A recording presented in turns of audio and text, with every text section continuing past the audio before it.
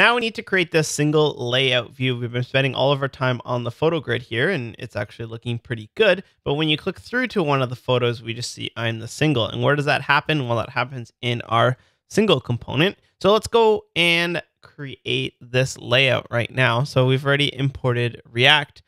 We are going to need and reuse the photo component, right? Because everything is pretty much the same. We've got the photo, the caption, and the two buttons. The only addition here is that we have this comments layout right here. So that doesn't mean that we should redo all of this work. We can just reuse this photo component. That's really at the core of React, is the reusability of these components. So let's go and import photo.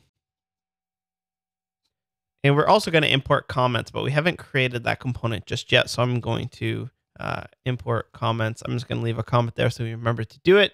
Then we go down to this render function right here. And before we actually return it, there's a couple things that we need. We need the index of the post, and that will also happen is get us the post. So we need the actual post itself in order to pass it to the photo, as well as we need the index of the post so that our like buttons and everything is going to work. So how do we get those? Well, I'm going to say const I equals, we have this dot props dot post because we have all of that available to us.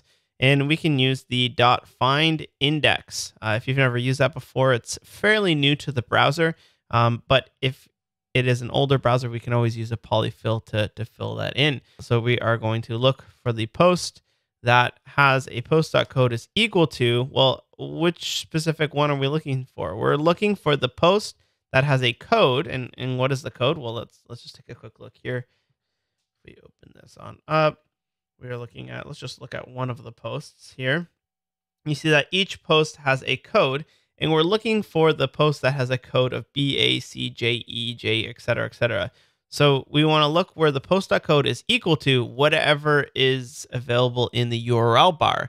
And the way that we can actually access that information, if I click on single, we have this dot props, and you'll see that we have this params right here. And the params is made available to us from the router, and that is up in the URL here. So we say this dot props dot params dot post ID. So whenever the post.code, it's going to loop over every single one, and then it's going to give us the index of when the post code is equal to that. So that should give us the index. And if I just console log that index right there, we should see, there we go, 1, go back, 0, 2, click on like the last one here, 23. So it's working. It's telling us that it's actually finding the actual index of it. Whoops. But we also need the post. So we'll say const post equals this dot props dot post square bracket I, and we'll do a console log of the actual post as well. So now let's see what kind of information we have in here. When I click one, you see that this is the entire post object, caption, code, the source, the ID, go back, click on another one. That's another caption and post. So good. We've got the data that we need. Now we just need to go ahead and render it on out. You know that we use the photo component here. I'm going to self-close that since it doesn't need any children, and a couple props that the photo would need. And maybe this would be a good time to actually code up some prop types, which we learned in the React for Beginners course. I post equals post. We need to pass it the actual post, and then I'm also going to pass along all of the props that we need, or you could cherry pick the actual ones that you specifically want. So, and we should now see it rendering on out to the single. Give it a refresh. Not showing for us just yet, and it's because we haven't returned it.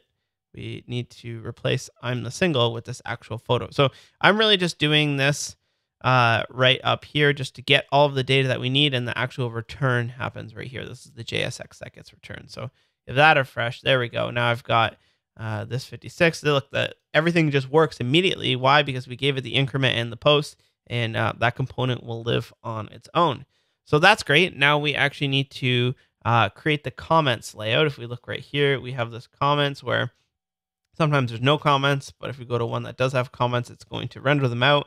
We've got this little button here that I can delete the buttons, and we can also add our own comment as well. So let's take a look at how we're going to do that. First thing we need to do is create a new component called comments.js, and we are going to import React from React. And we're going to create our component. And let's just give ourselves a div with a class name of comment. I'm the comments. So now that we have that component, let's go into our single and import it. So import comments from comments, and we'll go down to our photo here and just render out the comments component. We got a little bit of an error here. A valid React component must be returned.